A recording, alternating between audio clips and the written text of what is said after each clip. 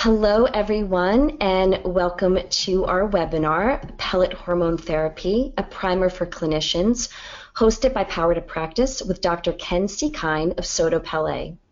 If you don't already know about Power to Practice, you're missing out. It's the only platform specifically designed for how integrative medicine practitioners work. It not only includes an EMR, but also features an intuitive patient portal and practice management tools with all of the integrative specific features that traditional EMRs don't have, such as custom compounding, one-click custom lab ordering, and IV therapies. Power to Practice is proud to serve over 1,000 plus providers and 3,000 plus patients who choose integrative care. For more information and to find out how Power to Practice can help save you time, money, and streamline your administrative tasks, please visit us at powertopractice.com. Tonight's speaker, Dr. Ken Sekine, is a board-certified OBGYN who has been in private practice since 1981. He has transitioned over the years with his patients from pre-pregnancy care through their childbearing years and into life-changing menopausal years. Always believing that the changes and symptoms associated with menopause were pathologic and not simply physiologic, he embraced the study of bioidentical hormone replacement therapy, where the results achieved by his patients have been exceedingly well received. And with that, I will hand the presentation over to Dr. Sekine. Let's get started.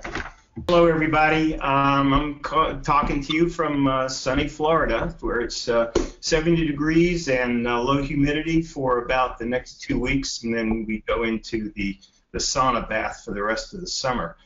I'm really excited to make this presentation tonight because, as Britt said, I've been transitioning over the years to take care of my patients, and as many of you have experienced, you've grown with them through the times of the changes in their lives, from childbearing to their menopausal years, and it can get very frustrating when you are presented with problems that the traditional, conventional medications, approaches that we have been taught in our residencies just don't cut it and don't get to the bottom of what their problems are.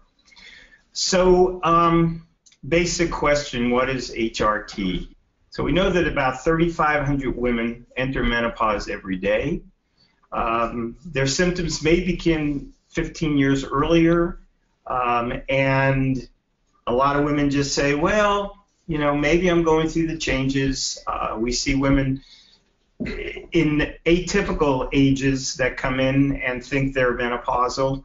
And by the symptoms, they sound like they may be menopausal, but we take a few steps to find out whether they really are or they're not. Hypogonadism occurs in about 20% of males over the age of 50. And what I found is that I'm seeing men in their mid to late 40s whose testosterone levels are low enough for them to need replacement. Next slide. So what are the symptoms that we hear from the patients? Fatigues, mood swings, hot flashes, night sweats, weight gain, sleeping problems, memory loss, decreased sex drive, depression, loss of their ability to function sexually, joint pain. These can be both male and females, and so many of these symptoms are symptoms that in the past I was confronted with and had really no answer to them. There were a lot of, well, it's life, and you know, maybe you have arthritis and so on and so forth. But once we uncovered what the real problem was, it became very easy to help the patients and take care of it. Next slide.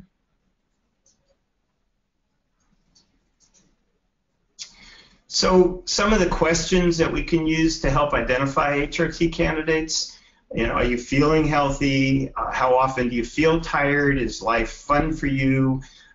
Is pain a constant thing? Do you dread having sex? How's your sleeping? Do you enjoy life or you just survive it? Are you waking up tired? Next slide.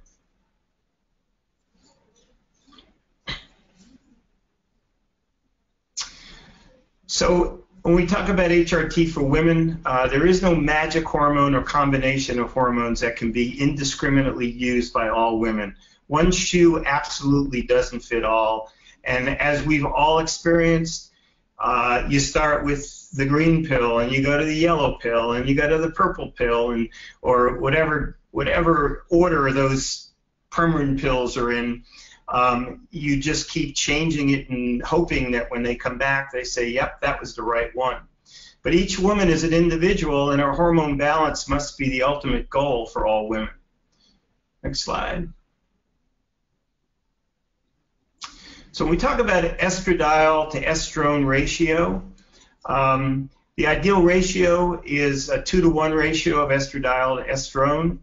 When I do my lectures, we go through that all famous cholesterol breakdown of hormones and how we end up with estradiol, estriol, estrone, the dreaded biochemistry change.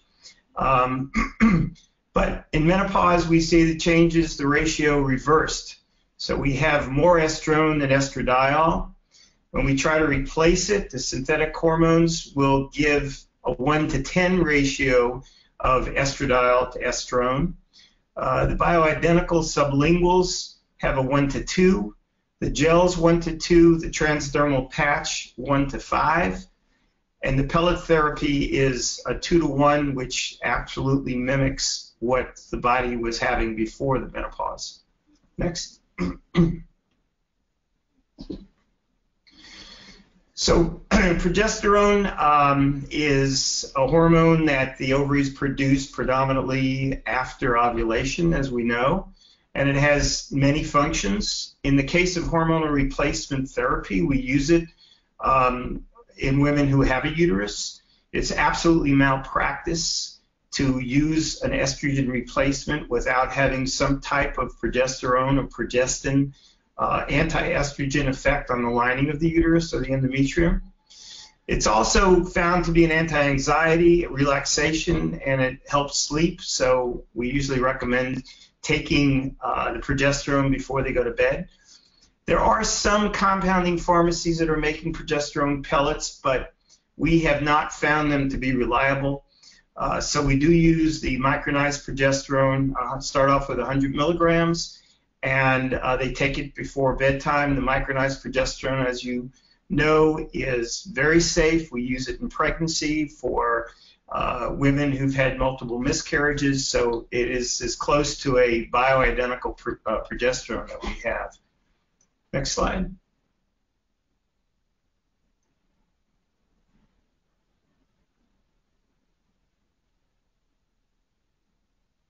Go back one. Oh, there we go. Okay. Yeah.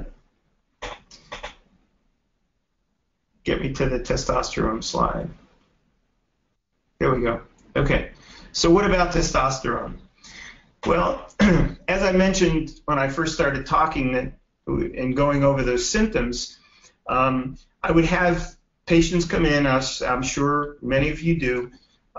You fix their hot flashes, you fix their night sweats, their vaginal dryness, but yet they come in and they say, I'm tired, I can't think straight, everybody's calling me nasty, I just fly off of the handle, I have no sex drive.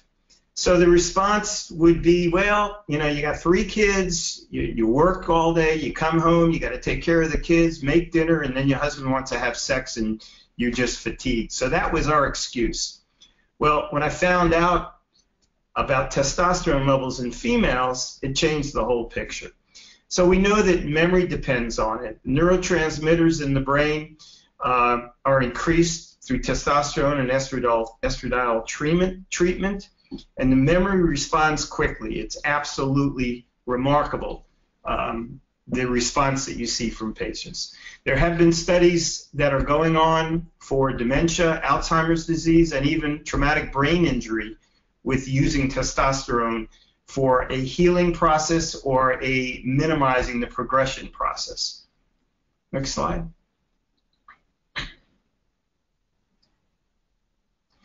So there have been some studies to show in Alzheimer's disease, women get it 8-to-1 over men. Women on estrogen are 50% less likely to develop Alzheimer's disease. And men with low testosterone are three times more likely to develop the disease. Next slide. Fibromyalgia, you know, this is kind of a mixed bag of we don't know what to do about it. There's a lot of different pain medication treatments and biofeedback and all different kinds of approaches, but it is difficult to diagnose. It's been treated with antidepressants. You know, we see multiple areas of tender spots, and just everything tends to, when you try to work it up, you don't get any definitive laboratory tests back, but we have found that it is associated with low free testosterone levels. Next. So HRT for men, i.e. testosterone replacement, very positive effects of natural testosterone. And when we hear the advertisements about how dangerous testosterone is, and if you've had a heart attack or you've had a stroke and you've been on testosterone injections, they're two different beasts. We're talking about synthetic testosterone versus the bioidentical natural testosterone. So we see it enhances erectile ability, prostate protection, enhances libido, increases energy, there's increased muscle strength. I see a lot of men who come in that have been working out and are very frustrated because they don't see the definition of their muscles anymore. But after they get their testosterone, they come back and they're happy about the strength increase and their definition is coming back. Cognitive clarity. As I mentioned, we use it in Parkinson's patients and also in traumatic brain injury patients. Next slide.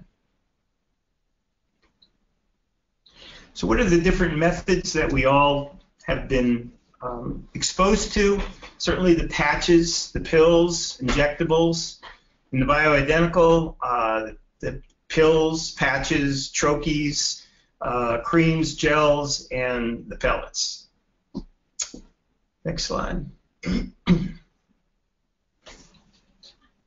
So what's so amazing about the pellets? What's so different about the pellets? Well, they are natural. They're plant and soy derived. They have the same molecular structure as the human body was producing. They last longer than other treatments. In the females, we see 3 to 4 months. I had a woman that came in today that was 8 months since her last treatment, although she did admit that she probably should have been in maybe a month or two earlier. But even 6 months for a female is a long period of time.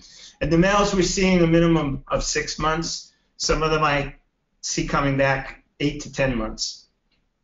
And it does provide a steady stream of hormones in the blood 24/7. And the key, the absolute key, and if I was able to underline it, this is individualized dosing. And I'll explain that a little bit as we move along. But when I explain this to patients, I tell them it's like artificial ovaries or artificial testes. Because when our ovaries and our testes were functioning normally, the body demanded the hormones and it gave it to them. And that's what the pellets do. They're sitting in subcutaneous tissue with a lot of capillaries around them, and they slowly dissolve.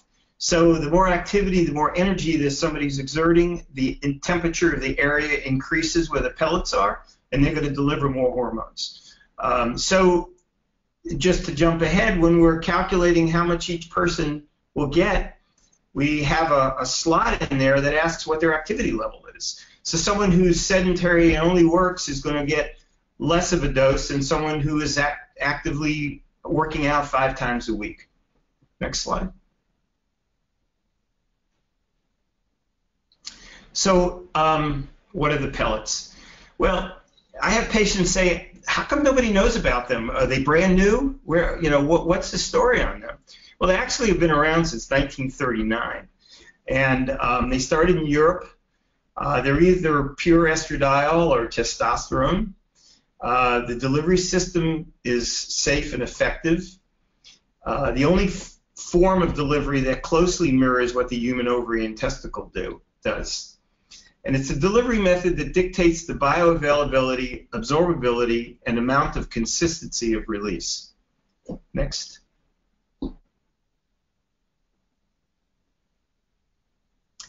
So a little history on the pellets. As I said, they were developed in 1939 for women who had radical hysterectomies. They discussed the use of estradiol and testosterone pellets for the symptoms of menopause. Dr. Greenblatt was a reproductive endocrinologist at the Medical College of Georgia in Augusta, Georgia. And actually, when I was a resident here in Florida, we had a lot of the medical students rotating from MCG with us, and they would talk about these pellets because Dr. Greenblatt was training his medical students and residents on the treatment. The problem at the time was, and up until I think Dr. Tutera, who started SottoPelle about 25, 30 years ago, the problem was the quality of pellets and the number of compounding pharmacies were few and far between. But these have been widely used in Europe and Asia and Australia since the 1930s. Next slide. So again, some of the benefits, it keeps that estradiol to estrone ratio of 2 to 1. They are biologically identical. They're constantly available to the body. They're absorbed directly and they're not taken orally, which avoids the first pass of the liver, which is absolutely important as far as blood clotting factors and enzymes that can be a problem if the liver is churning out these substances. There's a steady state of hormones. You don't have that roller coaster effect where you're taking a daily dose, either orally or creams, minimal weight gain, if any. They're extremely safe, and they're absolutely hassle-free because once you put them in, they forget about it being there. Next slide. Now, do they really work? So I'd have to answer that question. When I found out about SottoPelle, I still had in the back of my mind what I had heard years before during my residency about the pellets. And there was nowhere to be found. When I happened to see a small blurb in one of the throwaway journals, I called up Dr. Tutera and I said, I'm from Florida and I'd really like to come out and learn about this. Went out there, trained with him, and actually went to his clinic. There were probably 10 of us. Went to his clinic, had some practical experience inserting the pellets. My more concern was to talk to the patients and find out how they feel. And I realized he couldn't be paying all of them to say what they were saying. So when I came back and I started doing them, I still had a reluctance to think this is too good to be true. It can't work for most of the people.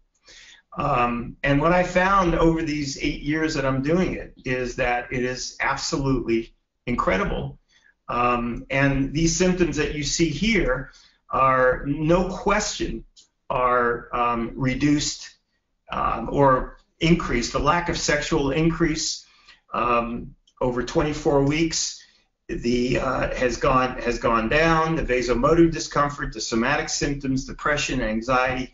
I mean, it's almost like patients are talking to each other before they come in and they say, this is what we're going to tell Dr. Sekine about how we feel. Because patient after patient, without even talking in the waiting room, is coming in and they're saying the same things. So it absolutely works. Next slide.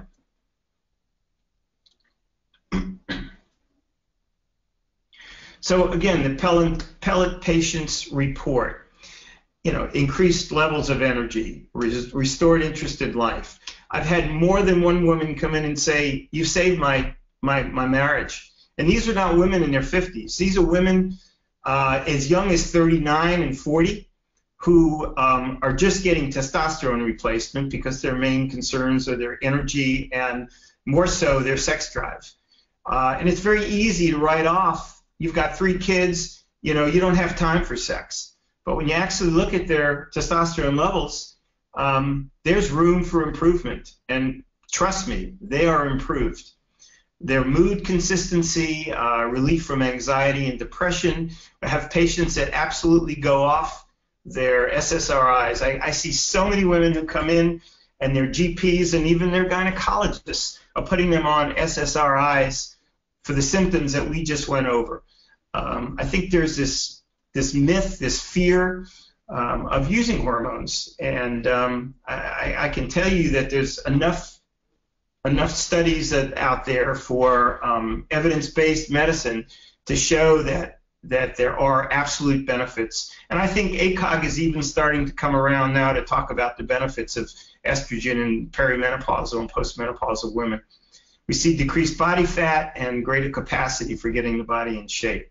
Next slide. So Susan Davis in Menopause, journal Menopause, her conclusion was estrogen replacement with pellets has effects on body fat in postmenopausal women that are associated with improved lipid parameters, decreases the total cholesterol and LDL, increases the HDL, decreases the triglycerides.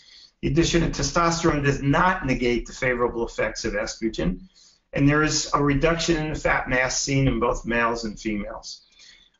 We find that men who have metabolic syndrome, who become type 2 diabetics, have very low testosterone levels. And it's been shown that when we replace their testosterone and get them up to normal levels, that their insulin requirements or their type 2 diabetes medications either become minimal or they can stop them altogether. Next slide.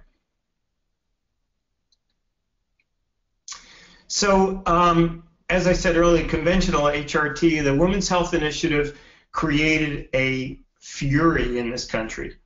For those of you that were around when this came out, they reported 41% increase in stroke, 29% increase in heart attacks, increase in breast cancer, twice the rate of blood clots. The study has been refuted numerous times, but it put a fear of God in everybody about hormonal replacement. But in follow-up to that, my patients who said, take me off the hormones, it wasn't but 3 or 4 months later, if that long, they came back and said, I'll die of a stroke, I'll die of a heart attack, I'll die of blood clots, but I'm going to kill myself if I don't get back on the hormones. So, this scared everybody. Next slide. So what kind of patient would benefit most from pellet therapy?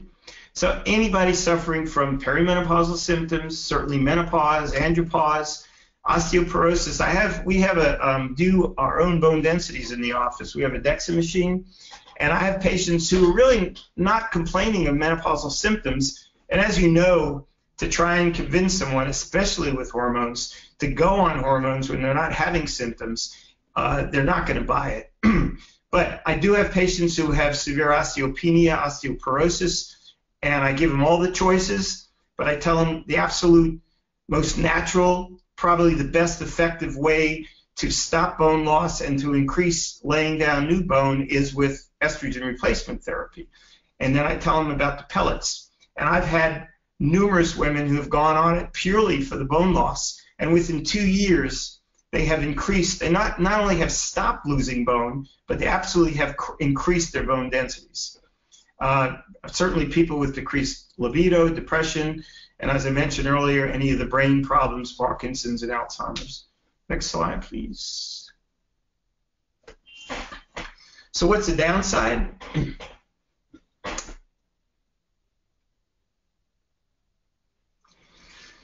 So we insert them under the skin. It's really no big deal. The trocar is probably the size of maybe a 14 gauge or a 12 gauge needle.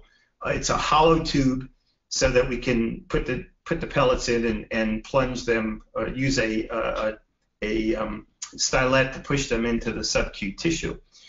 But usually we use the buttock. I remember when I was a resident and I learned about these, they were putting them in the abdominal fat. And it just seemed so barbaric to be sticking this trocar in the abdominal fat. I've had 2 patients that have requested that because that's the way they've had it over the years. But the overwhelming majority, we put it in the buttock tissue. It can expose uterine fibroids, endometrial polyps. I've had a handful of endometrial cancers, certainly not caused by the hormones, but when you stimulate that tissue, as a gynecologist, I'm not just putting the pellets in and telling the patients go away and don't call me. So when they call with something that is out of the ordinary or is bothering them, and probably the #1 phone call that we get is about bleeding. You have what I explain to the patient. We wake up the endometrium with estradiol, not on everybody, but certainly a significant number that will call and say, I'm bleeding. So we explain to them that this is due to the estrogen. Whether or not it's pellets, it still would be the problem from any type of hormones they're on. I explain to them the progesterone they're taking is an anti-estrogen and is going to protect the lining from turning to precancer or cancer cells. If we can't get the bleeding stopped by increasing the dose of progesterone or pulsing the dose of progesterone or cycling the dose of progesterone, then we proceed with ultrasound, a hysteroscopy, endometrial biopsy, and we find polyps. Like I said, I found over the years a couple of endometrial cancers that were picked up very early and treated and cured. So it's a positive for some underlying pathology that may not show itself until it's too late. Not all the pellets are the same and can cause problems in inexperienced hands. Next slide. So how are the pellets inserted? I explained that. We just clean the buttock skin off with some betadine or any type of soapy fluid. Inject some local anesthetic where we mix the 1% lidocaine with some bicarb to minimize any of the burning. Inject a wheel and then make a tract with it. Take a scalpel and make just a puncture so that the trocar will fit right nicely under the skin. Put the pellets into the trocar, insert the pellets, pull it out, and I use a Tegaderm, which is what they use for IVs. It's just a clear plastic waterproof Band-Aid, and they leave that on for 3 days, and they do fine. They do great with it. Are there any side effects or complications from the insertion? In men, because we use so many more pellets, there's a less than a 1% chance of extrusion of the pellets. I haven't seen it very often. I have seen my share of it, but if it's a significant number, we just add some back in, and they do fine. Next slide. So what are the costs of the pellet therapy? So they often replace 2 to 3 other medications with their co-pays per month.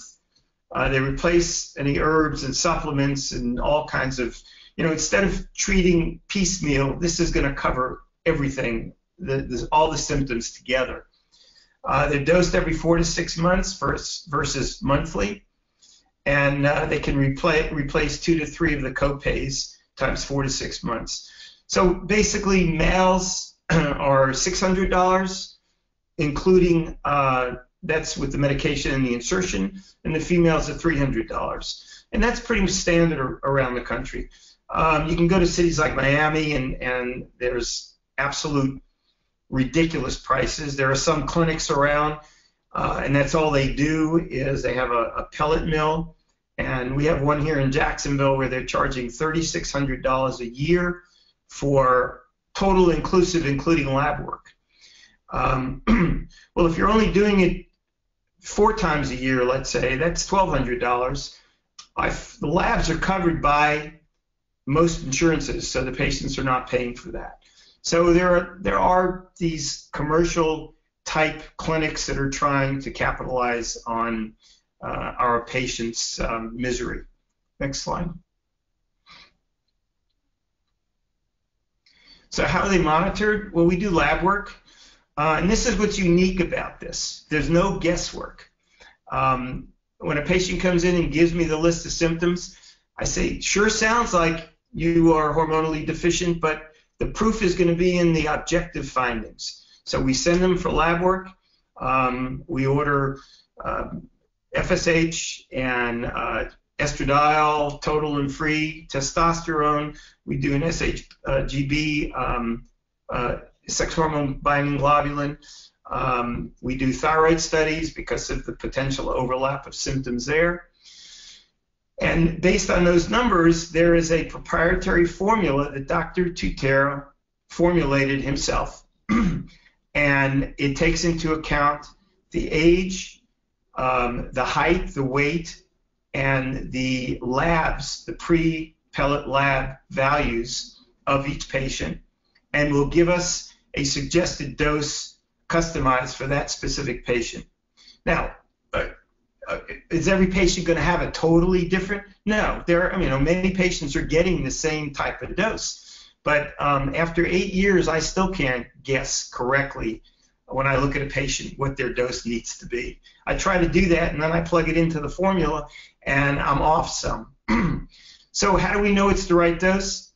4 to 6 weeks later, we do repeat labs, post labs. Patients come in after they get the labs done, and we do a before and after comparison and see how they're feeling.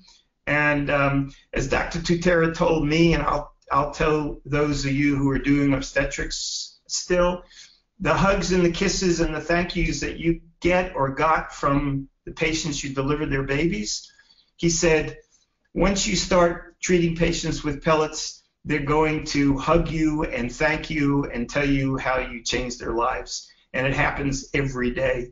I go out to dinner with my wife and I run into a patient who's a pellet patient, and they walk up to the table and look at my wife and say, I love this man. Next slide, please. So what's the future of pellet therapy? New generation using cutting edge techniques, requesting natural versus synthetic options. We see patients coming in all the time, and I'm sure you hear, I want bioidentical, I want something that's not going to have many side effects, and it's natural. We think more and more people will want natural bioidentical hormones delivered in a manner in which they don't have to hassle with it.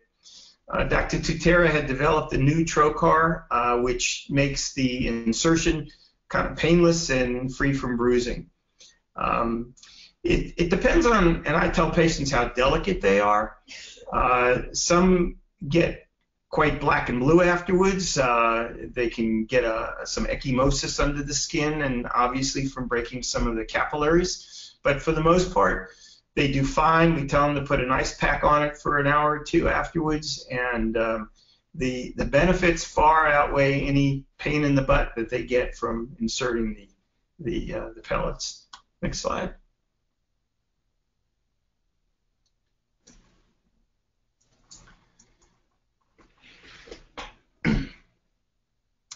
So I looked at my watch, and we're like 43 minutes into this lecture, and I was thinking, how many more slides do I have? And there we go. So what I do on a monthly basis, well, I was doing it on a monthly basis, but we've spread it out to 4 times a year now, is we do training, and this is through SottoPelle. I'm a SottoPelle training physician. They were having everybody come out to Phoenix, and for those of us on the East Coast, it became a little cumbersome, and they weren't capturing a whole lot of people. So Dr. Tutera and Carol Ann Tutera, his wife, who actually runs the company, asked if I would be interested in being a trainer. So I do training in Jacksonville. I've had patients come from Buffalo, New York, and on the other side of Florida. And so anywhere that's kind of easier to get here than out to Phoenix. There's a Dr. Mirable, who is now our medical director, and he's in Kansas City, so he covers the Midwest. And then there's a doctor out in Phoenix who works at the headquarters doing training out there. And there'll be more information, I think, that you'll get from Power to Practice when they send you the slides.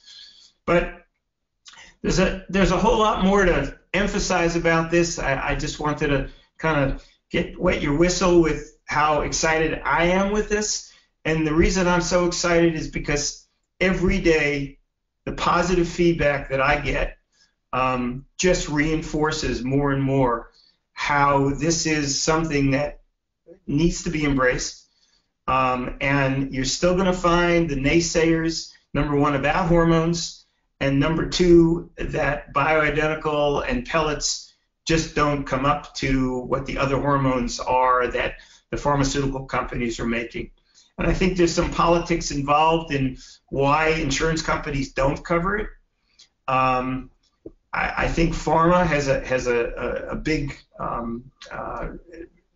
influence in that because they were making SottoPelle, which were testosterone pellets for men. I'm not sure they still do it, and but they didn't cover any pellets for women.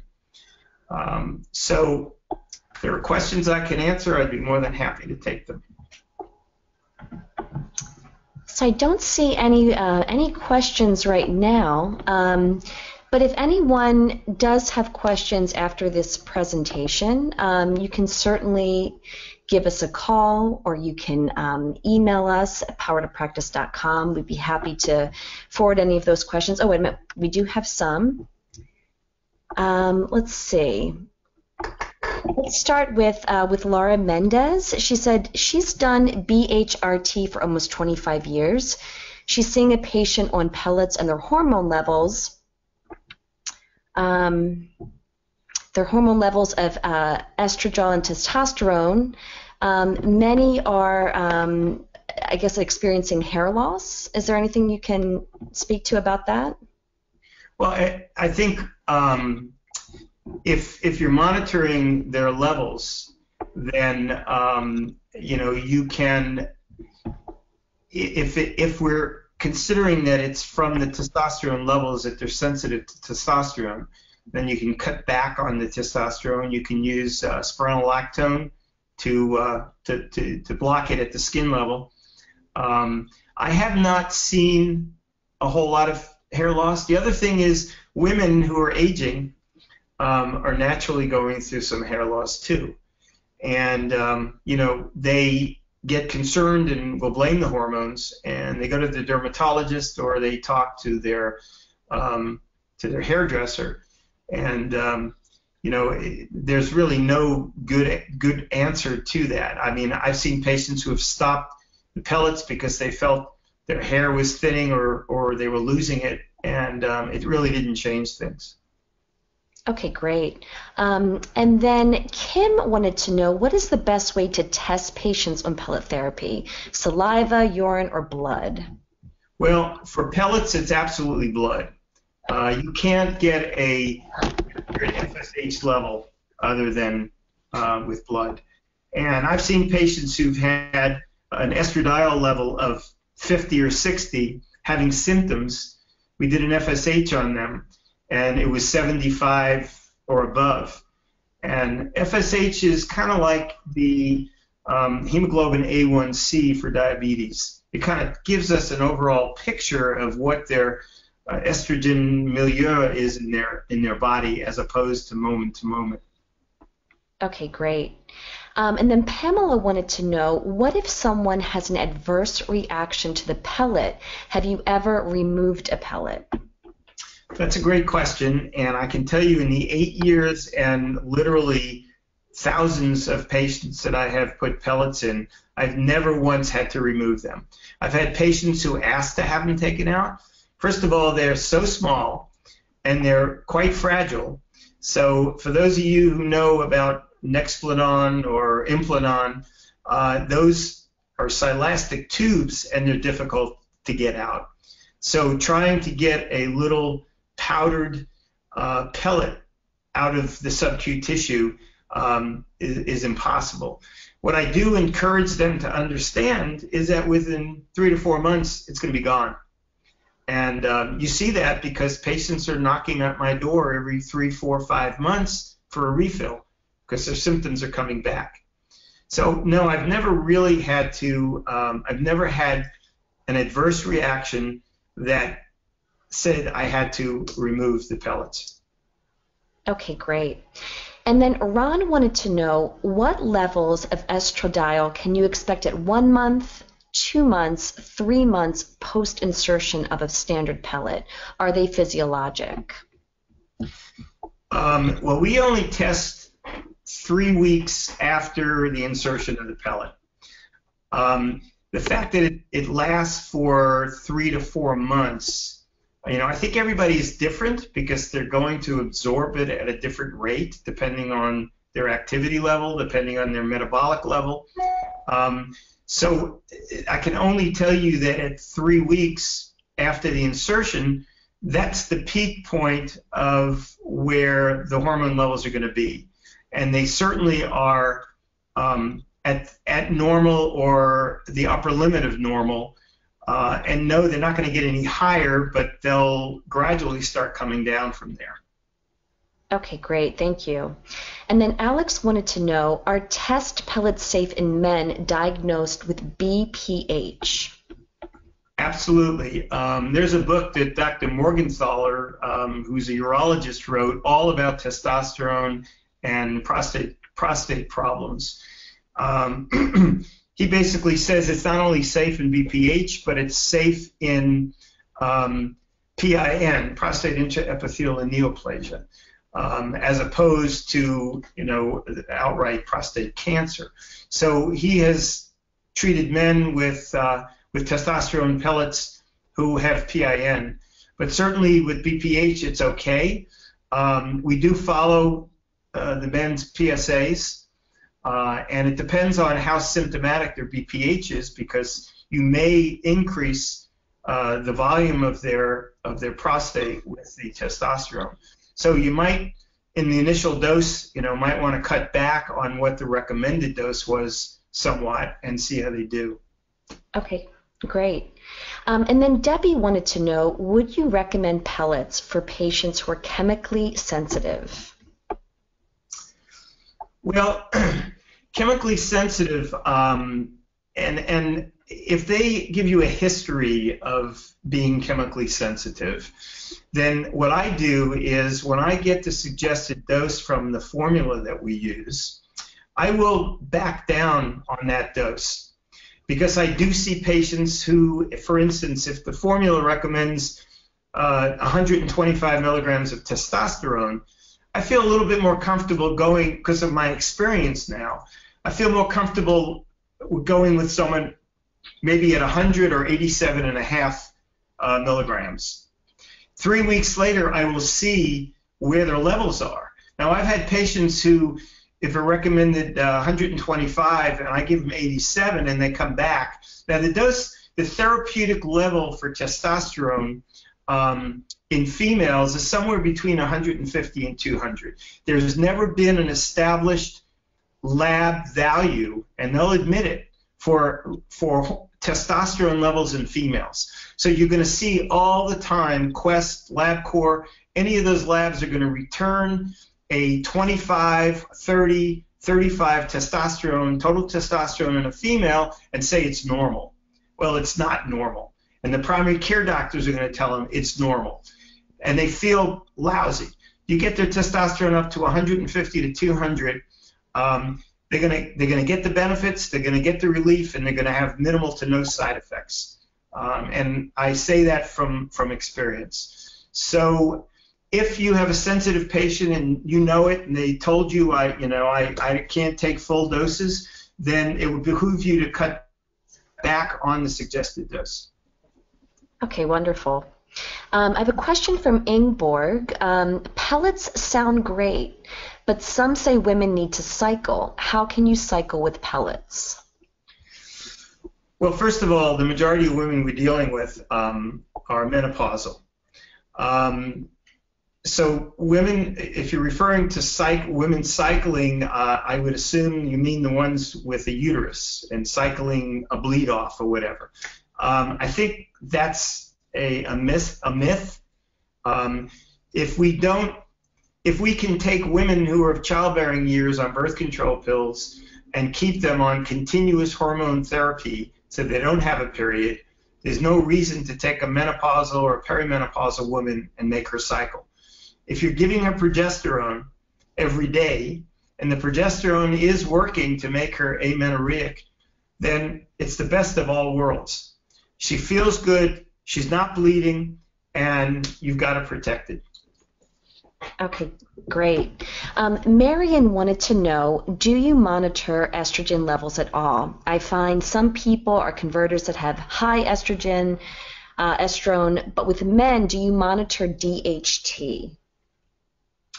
I don't monitor DHT with men, but what we do monitor is estradiol levels in men because there's aromatization of the testosterone.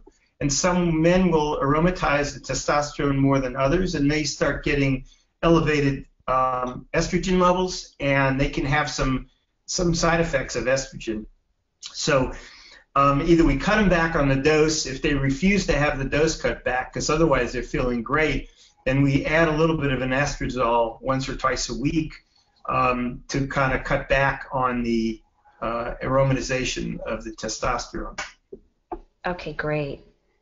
And then CM wanted to know, would you recommend pellets for a patient who has had cancer? It depends on what cancer.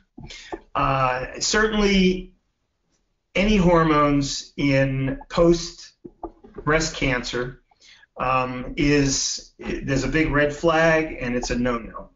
I think, doing hormone pellets, you've already have 1 foot out of the box, if you'll agree with that.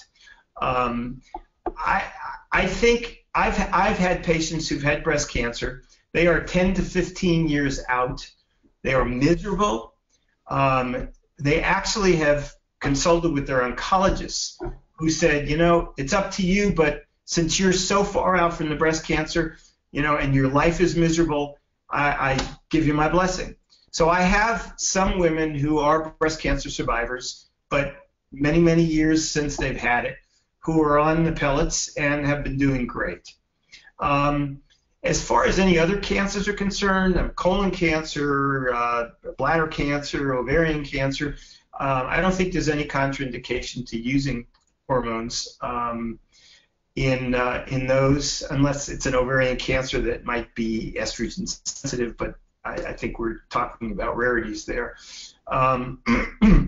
As far as males, again, with the prostate, using large doses of testosterone in someone who's had prostate cancer, although if they've had a radical prostatectomy, or they've had the seeds, or they've had the proton beam and totally destroyed the prostate, again, over a period of time from when their treatment was and they're cured, basically, it probably would not be unacceptable to use some testosterone.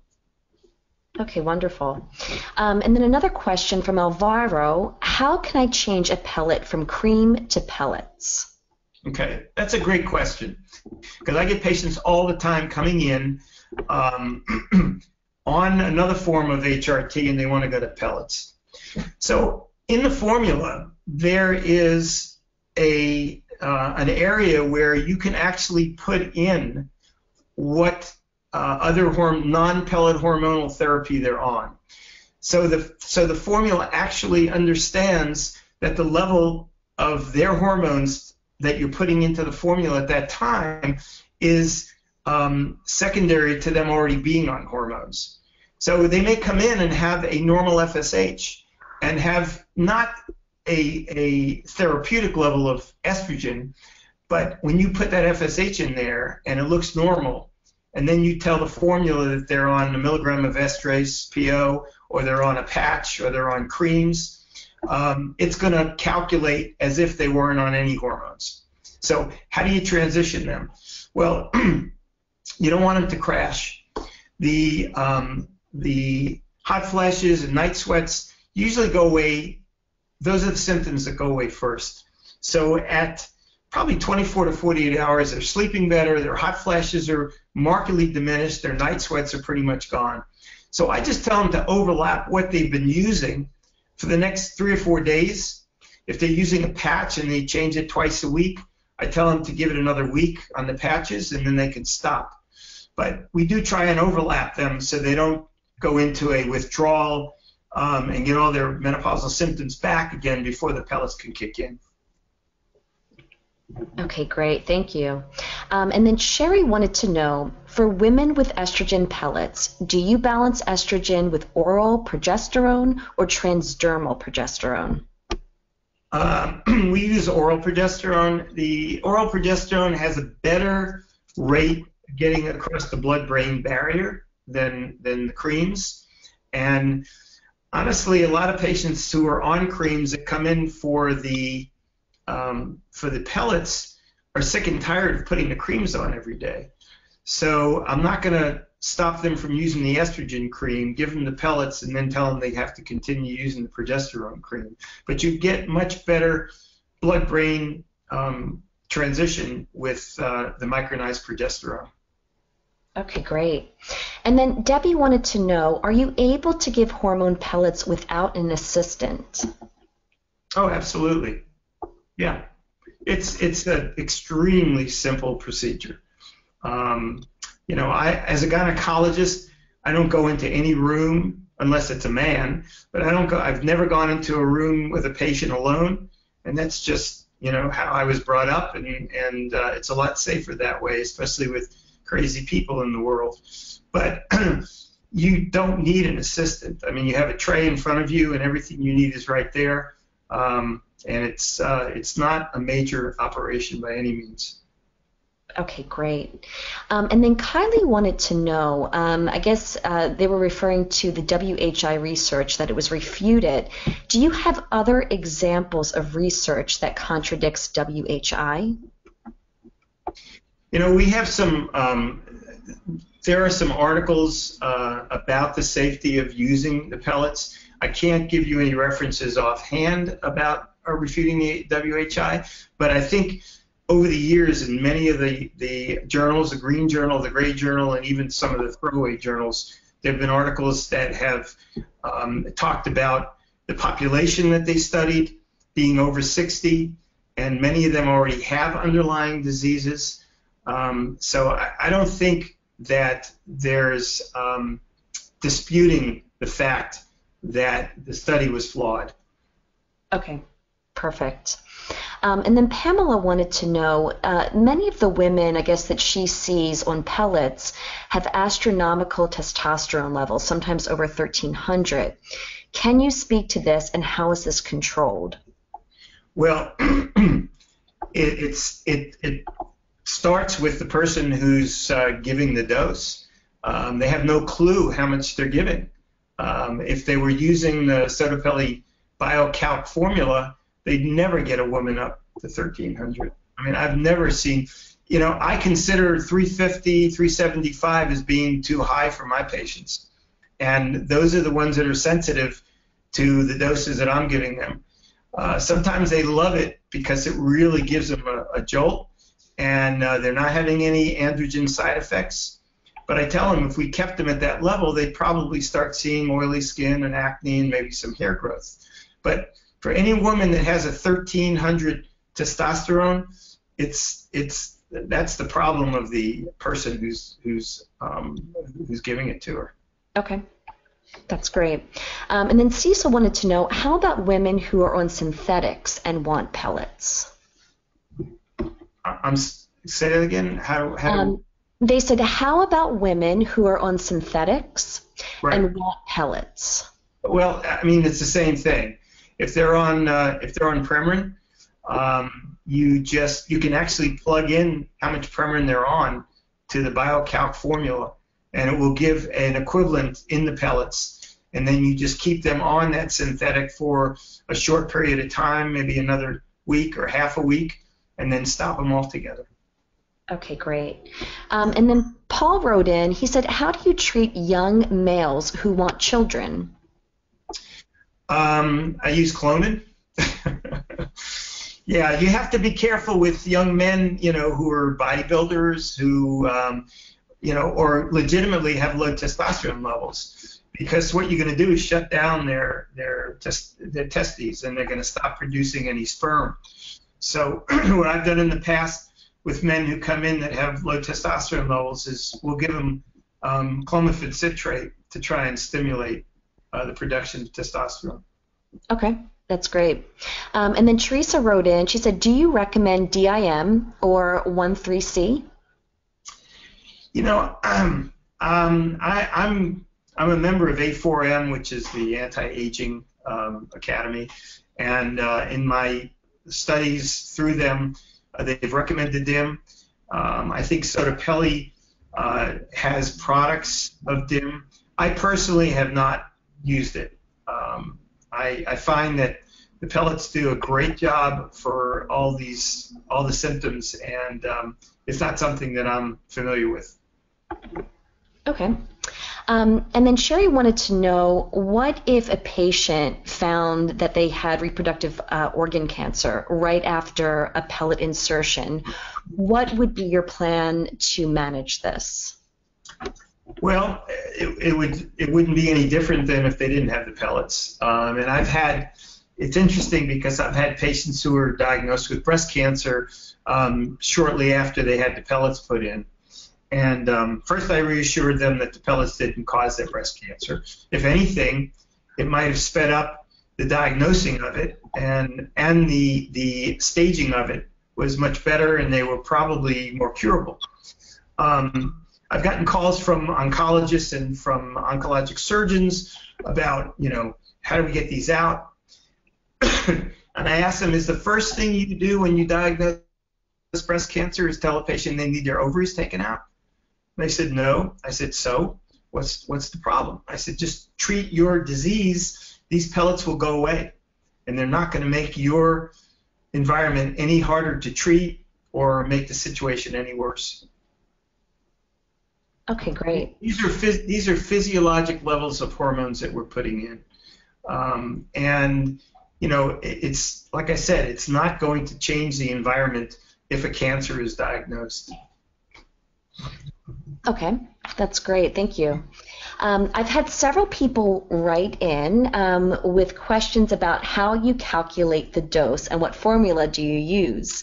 And also about what SottoPelle actually does, the training, the cost. Could you talk a little bit maybe about that? I know you mentioned the program that Soto runs, but maybe you could touch upon that a little bit more. Yeah, so I'm a trainer for them, for SottoPelle. SottoPelle is a a training organization. They don't make the pellets. The pellets are made at compounding pharmacies. So the formula is a formula that when you become a SottoPelle physician or a SottoPelle provider, part of the organization that you become part of is getting the rights to use the BioCalc, it's called. And it's a calculator that online you sign in with your sign-in and your password into it's called mysottopelle.com, and it brings up it's a specific web page that was built, and it has it has an electronic medical record specifically for your pellet patients. It has the BioCalc formula. It has the ability for you to write questions into the medical director. As far as things you're experiencing with your patients until you feel comfortable that you've seen it before and now you know how to handle it. So that's where the formula is. It's proprietary. There's no other company that uses that formula. So if other people around are using pellets, they are eyeballing it and they're just flying by the seat of their pants, trying to figure out how much the patients need, and then they are chasing lab results because they'll give some hormones, they'll do a lab test. If it's real high, they'll test them again weeks later to see where it's going. There's very little guesswork with the formula. As far as the training is concerned, I would defer that. Britt, you have information that you can disseminate about getting in touch with SottoPelle for all that? Absolutely. Yeah, tomorrow I'm going to be sending the recording along with the webinar slides to everyone that attended here tonight. And then I'll also include information as well as a link to Soto's website. That way you can get more information on what they offer as well as training. The other thing they do is they have, for the patients, when they sign on to SottoPelleTherapy.com, there's a map of the United States. And as part of being a SottoPelle provider, you are put on that map.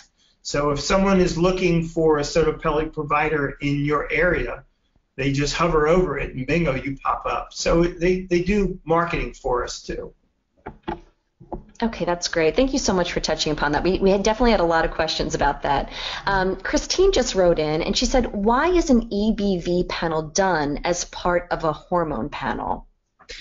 You know, that's a good question. I think what we usually do is we don't routinely do any viral studies, but if someone, and that's what's fantastic about this treatment or this approach, because I've had patients where they've called in and they say, I don't feel any different. I got my pellets and I don't feel any different. I'm still really, really tired. I go, fine, let's look at your labs. Well, you know, for a woman, their testosterone level's 180, 200. For a man, his testosterone level's 1,300, 1,500. That's when I would do an EBV panel. Because, yes, there are other things that are going to cause those symptoms. That's why we study the thyroid, too. I can't tell you how many hypothyroid patients I've picked up who hadn't had thyroid studies ever or in a while. You know, so now I'm treating both their sex hormones and I'm treating their thyroid hormone. They're feeling better, but I can't tell them what percentage of which problem was causing how they felt, but it's gone. They're feeling better. Okay, great. Laura wrote in and she said, have you ever tested estrogen metabolites on a pellet patient? No, I haven't. Okay, that was an easy answer. Let's see. Beth wrote in and said, is it possible to add estriol to estradiol? As I talk about in my lecture when I do the didactic, estriol is a myth hormone. It really doesn't do anything. Estriol is what we remember from obstetrics when the woman is pregnant. They sell the Biest, which has the combination of estradiol and estriol, but there's really it's a very, very rapidly metabolized estrogen, and it really doesn't have any positive effects. Okay. And then Sherry wrote in, and it looks like she has, or maybe she has a question about a male in his late 40s with low testosterone. And she said, will replace T suppress fertility if they still want to keep fertile? Yes. Okay. Yeah, I think we mentioned that somebody had asked that question a little bit earlier. It does. It shuts it will shut down the any functioning ovarian tissue. And if you keep them on long enough, they'll get some actual testicular atrophy. Okay. And then this is the last question from Bruce. Can pellets be used in patients with previous DVT/PE? Another great question. And yes, I do have patients who are actually on Xarelto. They're on Coumadin. The really positive thing about this treatment is by the time it gets to the liver, it's diluted out. There is no increase in clotting factors. And, the only concern I had when I started using it was, are they going to bleed when I put it in? And I have not had any bleeding problems with it. So, yes, I do have patients who are actively on anticoagulants for previous DVTs, PEs, and they're back getting their hormones. Okay, that's wonderful. Well, thank you all so much for attending. Thank you so much, Dr. Sekine. We really appreciate it.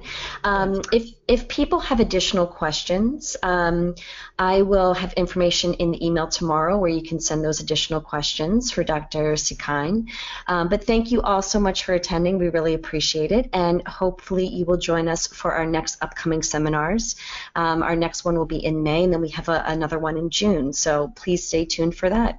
Again, please visit powertopractice.com for more information. And thank you again, and hope you have a great evening.